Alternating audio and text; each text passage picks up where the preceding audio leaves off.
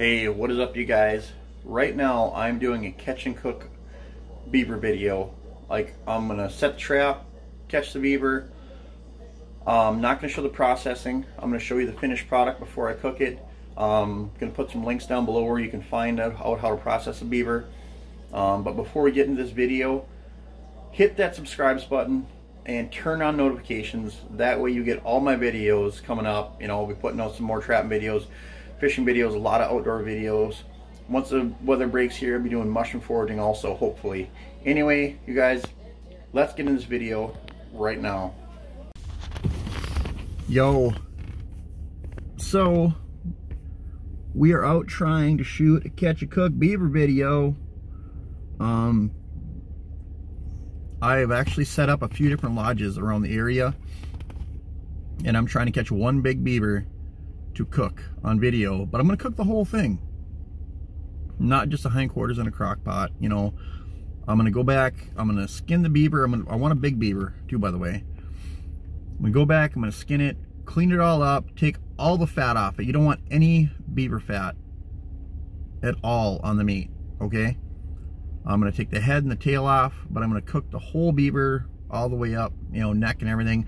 I might have to separate it, you know, and just put two separate pieces in my big roaster, but essentially it'll be one whole beaver we're gonna slow cook in a roaster.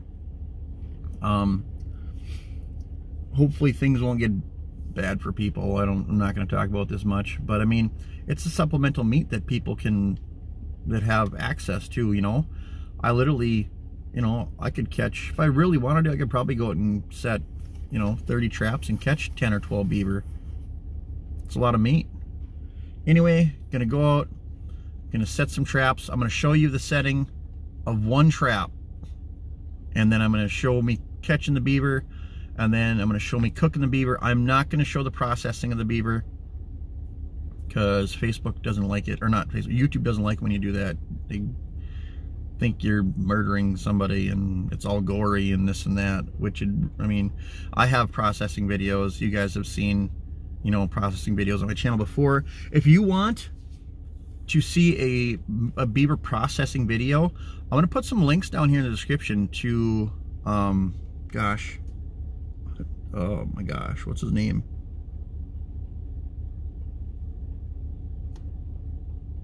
The Meat Trapper. I'm gonna put some links down here in the video to the Meat Trapper's videos. He does some good processing videos on beaver and stuff. So stop over there, watch those videos, tell him I sent you, okay? And yeah, so from here, I'm probably going to show you the trap, catching a beaver, and then I'm probably gonna jump straight to my 1971 kitchen.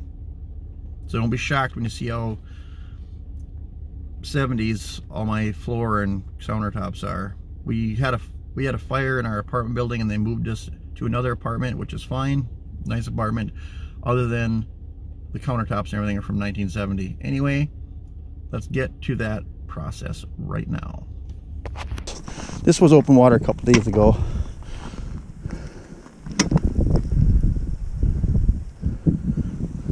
Probably coming from there, I'm guessing, but ooh, there's a run. Do that. Yeah, there's a run right there. Okay.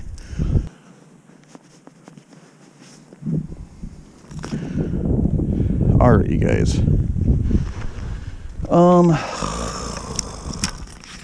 This is just a blocking off stick. This is a swivel stick. This is actually going to be my stake. It's kind of big, but that's the only thing I can get right now. But, I mean, just feeling this run coming out.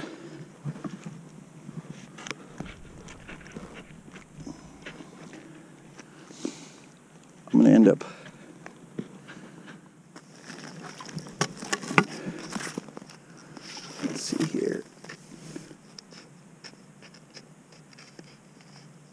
putting this in right about here. Ooh, that's a nice soft bottom. I like that. It's blocking off stick on that edge of the run. Pretty nice sandy run here, you guys. To be perfectly honest with you. I'm actually going to put that in at a little bit of an angle. There we go. Okay. Got my 330 here.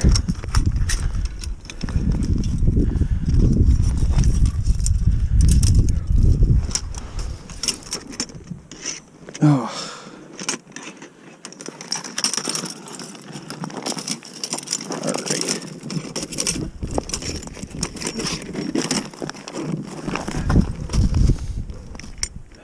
Hopefully I don't come here and my traps are stolen tomorrow. If I do, I know who did it. People behind me. Haven't had a trap stolen in years, but these people are looking pretty shady at me with what they've been doing.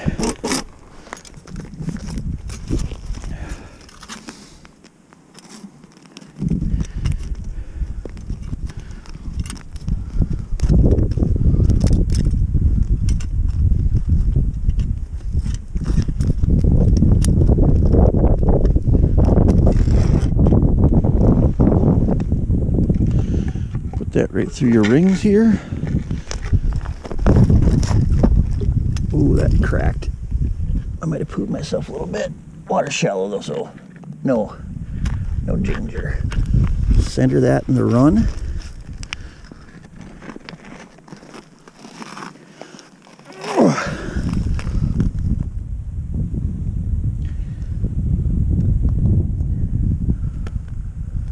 Right? Yeah. Oh gosh. Keep your hands on your stick, you guys. You want to take a swim. Swivel sticks right here. Nice clear water. I can actually see what I'm doing here, guys. Put my swivel stick between the jaws of this trap. Just like this. I can see that. There we go. Shove that in the bottom. Here we go. Pretty clear water. I don't know, hopefully it won't affect the beaver's ability to come swimming through my trap here. Make sure and wire that safety up. I'm gonna shave some of this snow down here. Block a little bit of the sunlight. There. And then I'm gonna just hook this to this tree branch here. Well, you basically need a branch that's not gonna go down the hole. So you need a branch that's wider than the hole you have for your, for your trap to go into. So put that over this, like so. There we go.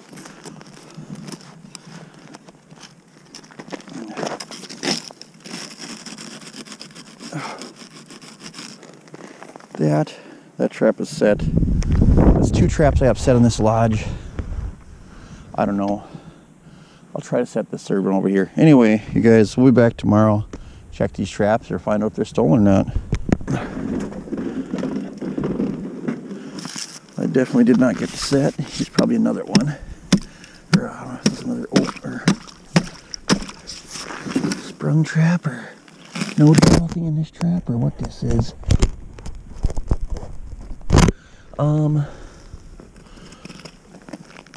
There's fur, you guys. Oh, sorry. There's fur right here in this trap.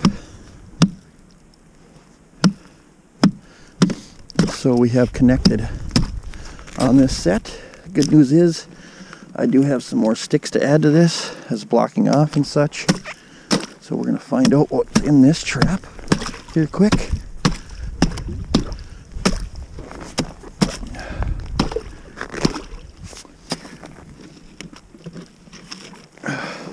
Could be a small one. I'm going to assume that there's a lot of small beaver in here, just so you guys know that.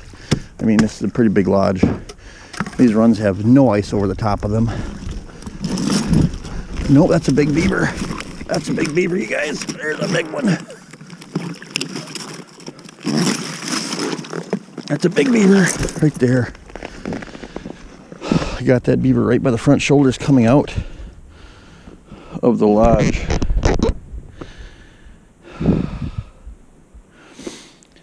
This is the beaver we are going to use in our giant catch and cook. That's awesome. Well, got one big one, you guys. That's sweet. Sweet. Well, we're gonna take this guy out of this 330 quick. The arms down. There we go. Press that spring. It's all about leverage, you guys. A lot of people commenting, I don't know how you can do that. Leverage. Get that trap so that beaver can't move. That actually not too hard. Just like that, you guys. See that? See, that's pretty easy. There we go. One big beaver out of this lodge. Sweet. Well, I'm going to reset this with a bunch of these other sticks I got here. Make it a little bit more presentable. Alright, you guys, before I do this cooking part of it, I'm going to show you. So I didn't show you guys the skinning and all the bloody part and, you know, whatever that YouTube could flag me for. I'm just showing you. Here's the beaver here.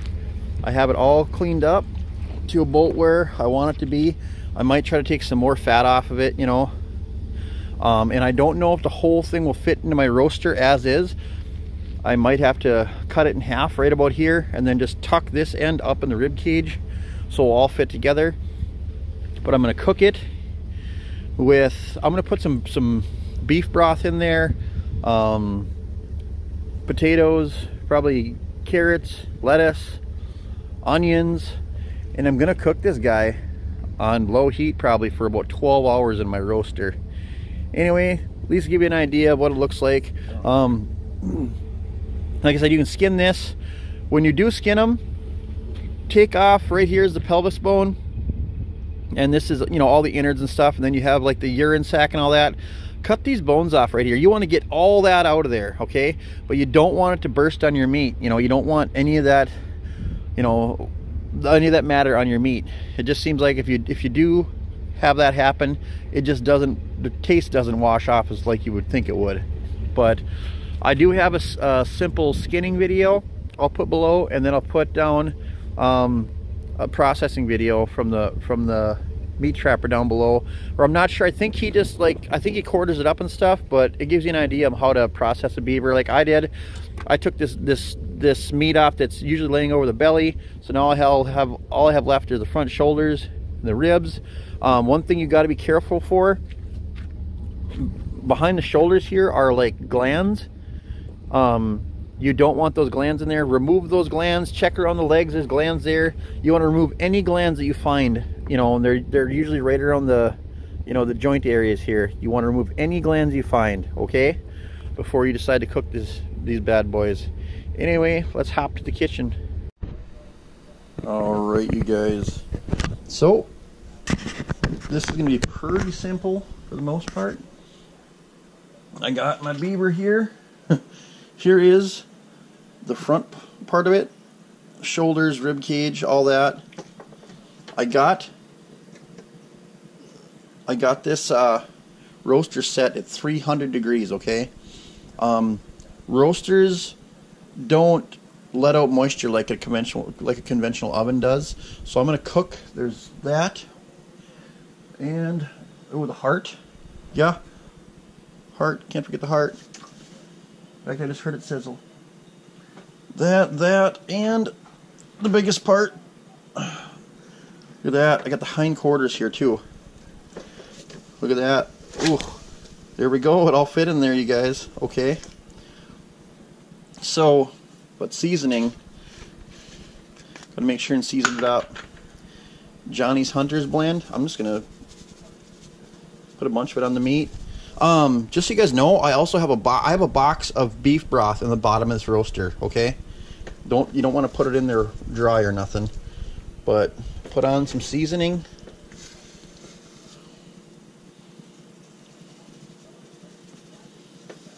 Don't be afraid to be kind of liberal with it. That. And then a buddy of mine sent me this. I'm using this the last probably like week or so, musket powder. This stuff is like fantastic. I'm gonna put the link for this down in the description. You guys can check that out. He sent me this, like I said, I don't know, a couple weeks ago, and I've been trying it. Good stuff. And put some of this on there also. I'm also going to add some potatoes and other stuff into this in about 3 hours, because it's going to cook a lot faster than everything else. Yeah, and I have potatoes, onions, carrots, and celery to this whole thing. But I'm going to put the lid on this, and we're going to let this cook, and we'll be back here shortly to add the rest of these ingredients to this hibachi. Alright, you guys, so it's been, oh gosh, probably 3 hours or so, maybe 3.5 hours, 4 hours, I don't know, close. But we got our beaver in here cooking. I got about another 3 hours or so. I got onions, I got Yukon Gold potatoes, and I got the baby carrots in here. I'm gonna add that to this because you don't want these overcooking. And if they did overcook, I'd still eat it, so it doesn't matter. Let's check what our beaver looks like. There we go. That is smelling really, really good right now. I'm gonna add all these vegetables to my beaver roast now in here. There we go. Stuff all that business up in there. There we go. Cover this up, and we'll be back. I think it's, gosh, it's probably cooked already. There we go.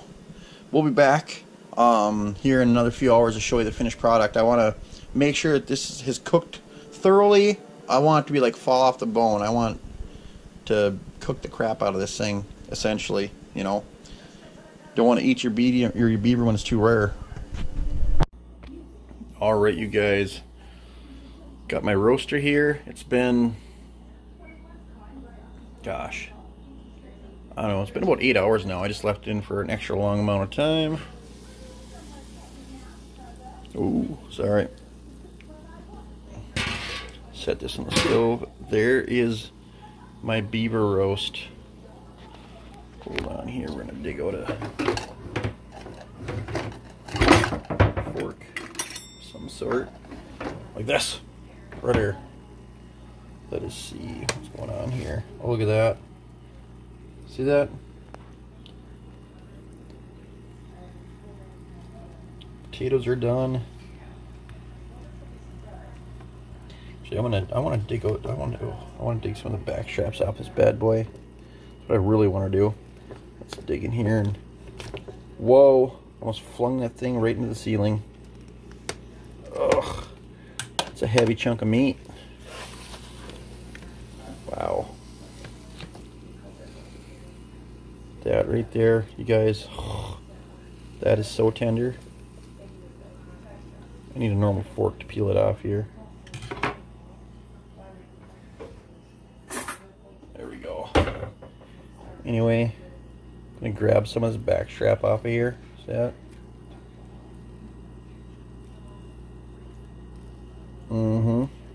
Crap. There we go. There we go. Potatoes are done. Beaver's done. Let's take a bite. Alright, you guys, right here. Beaver, backstrap. It's hot.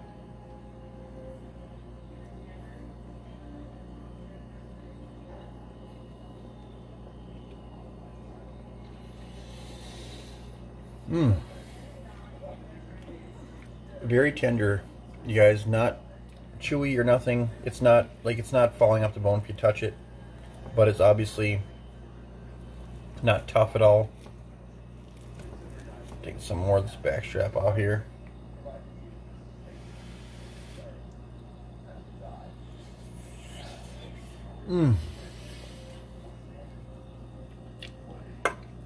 So good.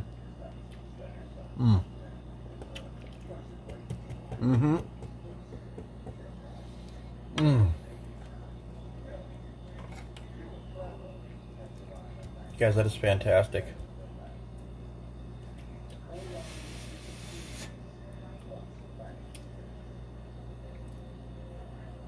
Beaver heart.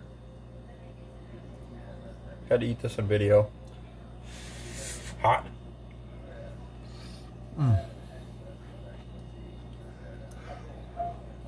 Hot.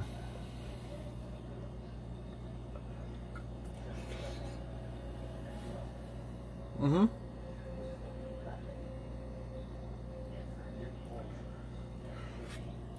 Wow. Really hot. That's what I get for being dumb. Full of juices and stuff. Mmm. Mmm. Mm-hmm. Hot, but good.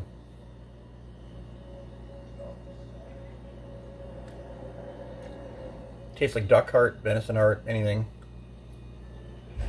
Mm-hmm.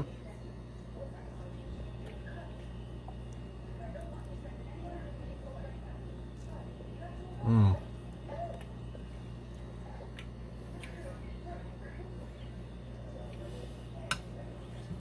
Mm-hmm.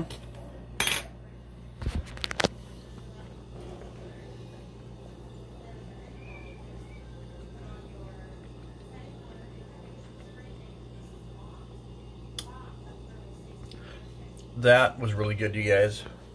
Like, fantastic. I've never cooked it in a roaster like this before. I've never cooked a whole beaver before in a roaster. Turned out pretty good. I did some research on, like, other roasts. They say to do 300 degrees for like 5 to 6 hours. Fall off the bone, you know, good. So I did this one for 8 hours. Very tender, is not falling off the bone. Like, you can't hit it if it falls off the bone, but you can see I was peeling it off. And it's so good, guys. Organic meat. Like, I trapped this beaver out of an extremely clear water lake. Like, extremely clear water lake. Excuse me. Yeah, good source of organic meat, you know. Go out, trap some beaver.